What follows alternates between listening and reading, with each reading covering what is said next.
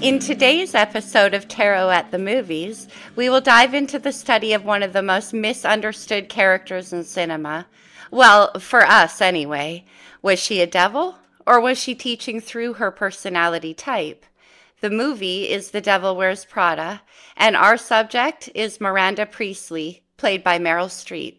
The Devil Wears Prada is a 2006 American comedy drama based on Lauren Weisberger's 2003 novel of the same name. Miranda Priestly, played by Streep, is a powerful fashion magazine editor, and Andrea, Andy Sachs, played by Anne Hathaway, is a college graduate who goes to New York City and lands a job as Priestly's co-assistant. Do you know why I hired you? I always hire the same girl. Stylish, slender, of course. Worships the magazine, but so often they turn out to be, I don't know, disappointing and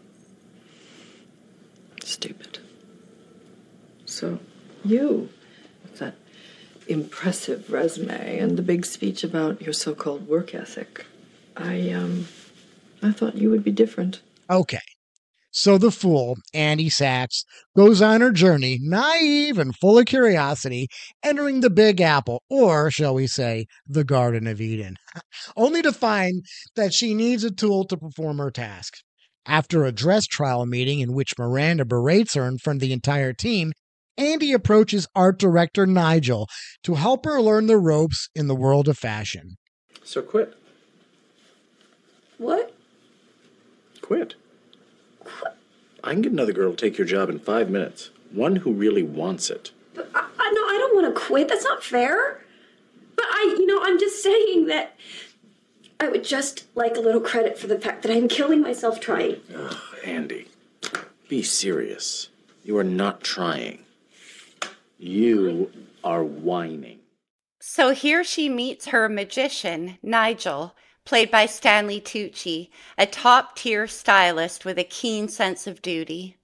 Nigel is one of the most valuable members of Editor-in-Chief Miranda Priestly's staff. His knowledge of the fashion industry and the masterful use of the tools needed are unparalleled, and his work ethic is second to none.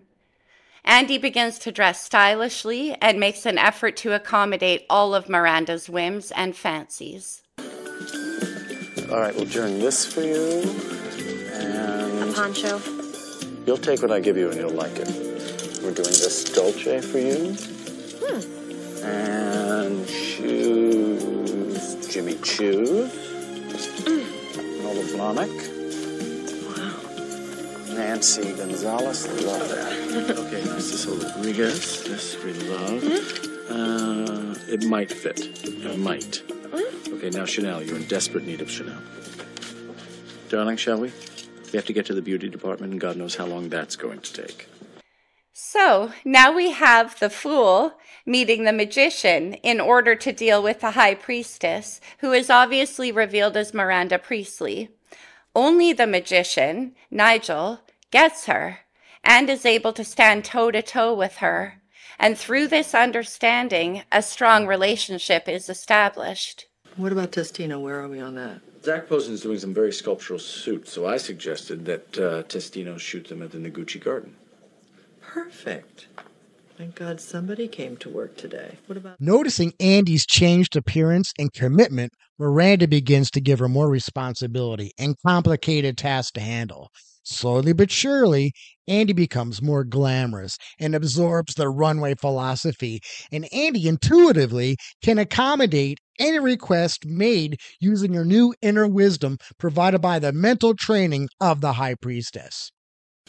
One copy. What are my twins going to do with that? Share?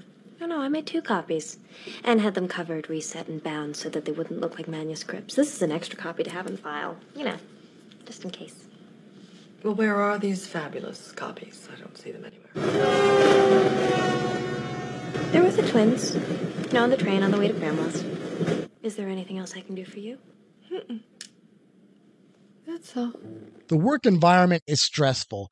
Everybody fears the High Priestess, a.k.a. Miranda Priestly. But as Andy absorbs the frequency of Miranda Priestley, she is able to become who she was intended to be in that phase of her journey.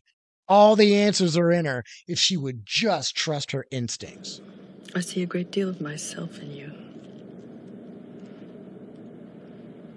You can see beyond what people want and what they need, and you can choose for yourself. I don't think I'm like that. I couldn't do what you did to Nigel, Miranda. I couldn't do something like that. But you already did.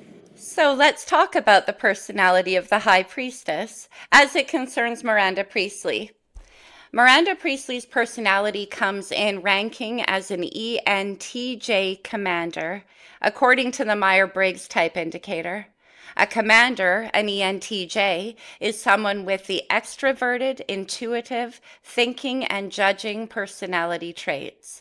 They are decisive people who love momentum and accomplishment.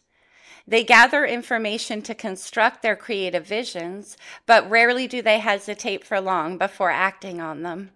Andy, meeting the High Priestess, is acquiring new wisdom, particularly through goddess worship. Her co-worker Emily stated, "A million girls would kill for this job." The High Priestess encourages you to develop your psychic abilities and your intuition. There's a scale. 1 nod is good, 2 nods is very good. There's only been one actual smile on record, and that was Tom Ford in 2001. An Obi belt. If she doesn't like it, she shakes her head. This is the dress that we have designed specifically and exclusively for you. And of course, there's the pursing of the lips. Which means?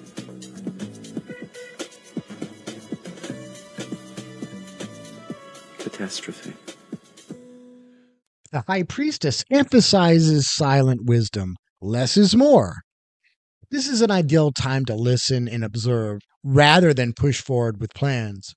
You can glean more strategic insight by blending in than dominating others. At first, Andy didn't dress or act in accordance with her new environment, creating a disrespectful attitude toward her new journey.